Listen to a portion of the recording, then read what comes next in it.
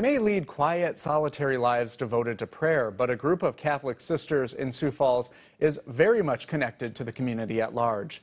Members of the Perpetual Adoration Sisters of the Blessed Sacrament have been living in their new monastery for just more than a year now. They perform several duties, including sewing and repairing garments for Catholic clergy and lay people. The sisters are very grateful for the public support for their mission at the monastery.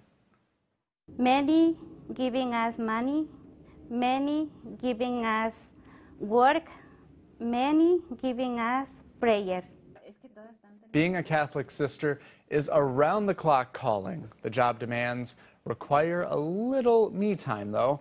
On tonight's Eye on KELOLAND, we have a rare look at the daily lives of these sisters and how they unwind from their busy schedules, including competing on the volleyball court. Be sure to watch tonight at 10.